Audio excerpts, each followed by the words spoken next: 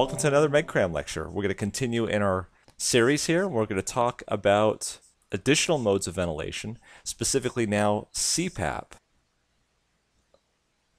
or PEEP. Okay, CPAP is typically the term that is used if this is non-invasive ventilation. In other words, if instead of putting a tube down into someone's throat, we instead did a mask to fit over their face, like a BiPAP mask or a CPAP mask, in fact, is what it's called. So that would be more CPAP.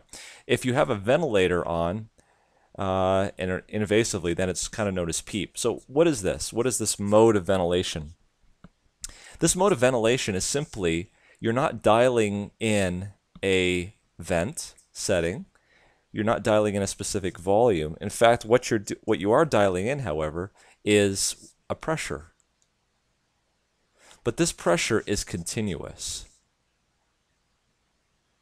In other words, it doesn't matter whether the patient is breathing in or whether the patient is breathing out. They're always getting the same amount of pressure.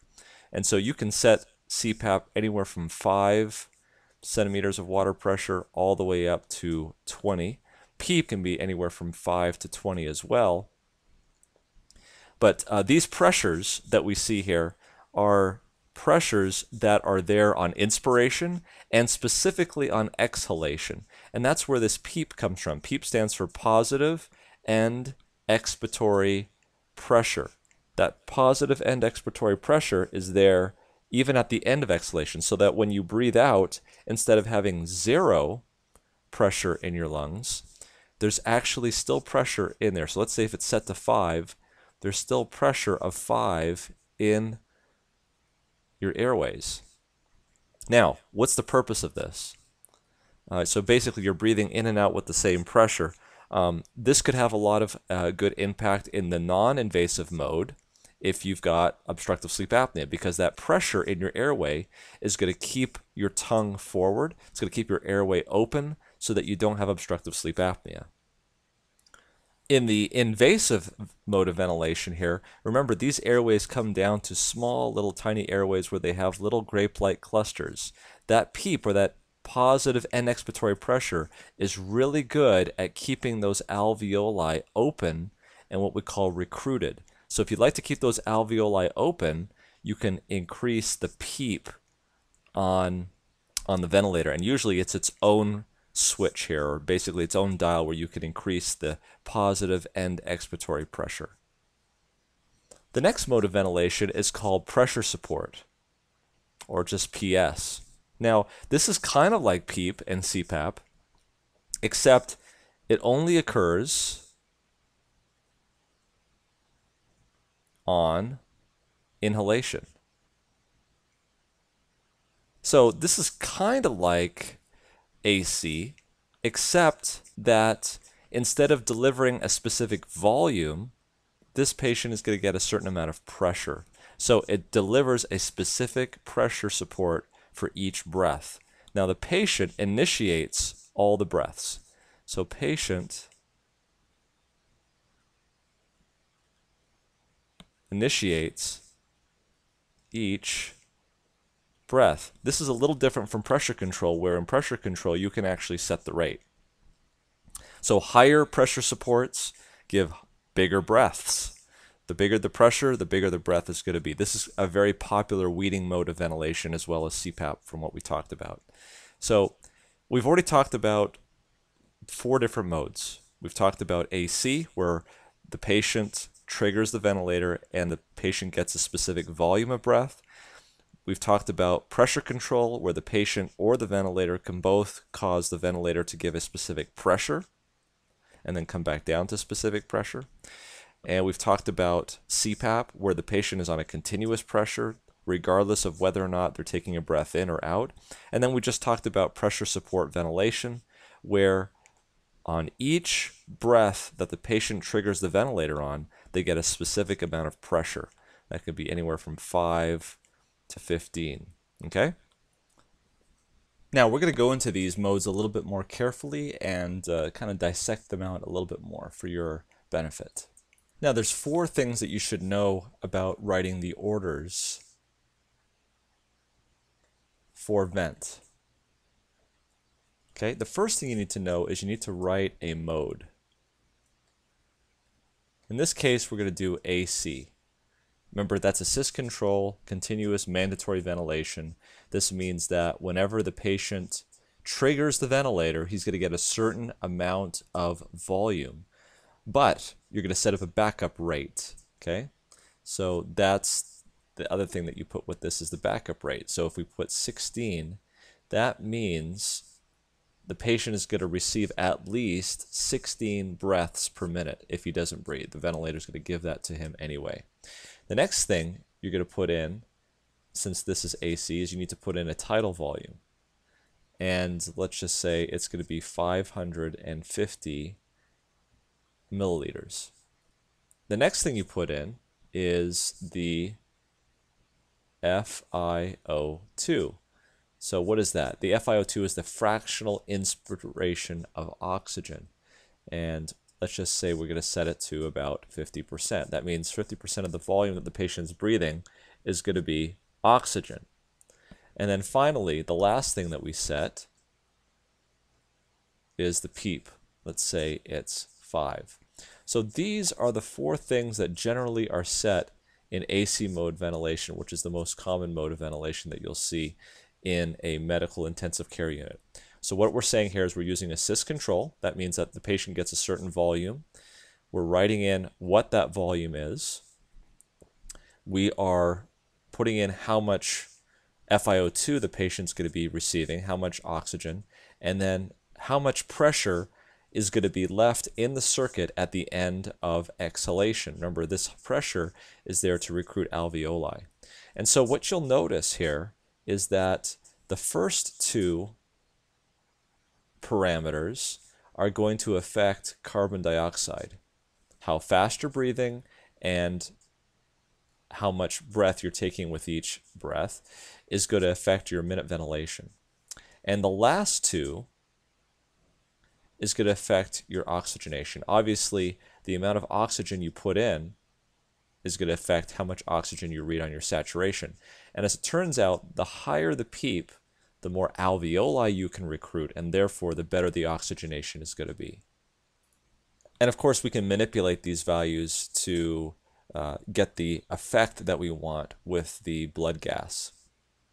By the way, if there's any questions about blood gases, please refer to our acid-base lectures on interpretation of acid-base and blood gases. So let's take a look and see what a pressure, volume, flow graph would look for AC mode of ventilation. Okay, so what we have here, recall, is AC, 16, tidal volume, 550, FiO2 of 50%, and a PEEP of 5. So the first thing you want to notice, let's look at the pressure diagram. Remember, there's a PEEP of 5, and so there will always be a certain amount of pressure in the circuit until the patient takes a breath. Now, when the patient takes a breath in, that pressure is going to go down to a negative pressure, okay? And at that point, it's going to trigger the ventilator that it's time to give a certain amount of breath. And so the volume that gets delivered is going to go up to a certain preset tidal volume, okay? And of course, as that volume starts to enter into the lung, the pressure in the lung is going to go up until it reaches the same point at a maximum. Now, of course, flow into that lung is going to start right at that time, and it's going to immediately go up, and it's going to be a constant flow that you can preset until it reaches that point. So this here, you can actually set, by the way, it's not here in the 4 different settings, but you can actually set how fast that flow is going to go in. And that's important when we talk about ventilating patients in COPD. Now, when you have that preset tidal volume that you've set into your ventilator, this is when the ventilator is going to stop giving flow. And what you'll see is flow will not only stop, but flow will start to come out of the patient and start to go back to normal. And of course, when that happens, the pressure in the lung will start to fall back down, but it will not go to 0 because remember, we have a PEEP of 5. That means there's always a pressure of 5 left in there. And of course, when that occurs, volume will come back out of the lung again and come back to 0. And so what we have now is the status quo where we have a pressure of 5 left in the lung, flow is back to 0, and volume is back to 0. And the same thing will happen again. If the patient decides to have another breath, the pressure will go back to 0 and go beyond it, which will trigger the ventilator to do the same thing again. And so you'll see that the flow rate will go up and then back down again. And here, right when the ventilator is triggered, you will see volume go back into the lungs and then come back out again.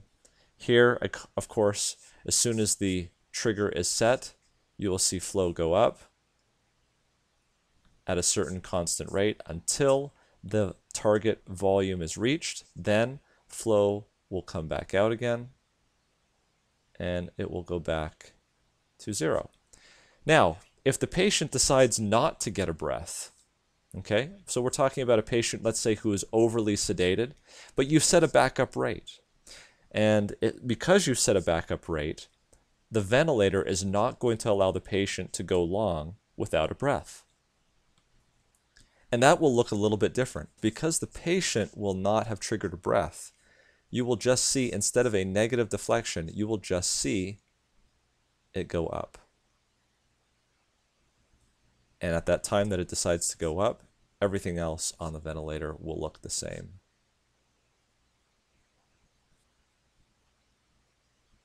Flow up, flow across, flow down.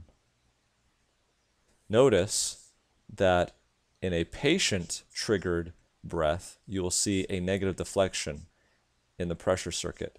But in a ventilator-given breath, it will be missing. Now, this is a good time to, again, talk about compliance of the system. Notice that when we're talking about the AC mode of ventilation, there is a preset tidal volume that we are entering into in this ventilator. If for some reason the compliance of the system goes down, the ventilator is still going to give the same volume.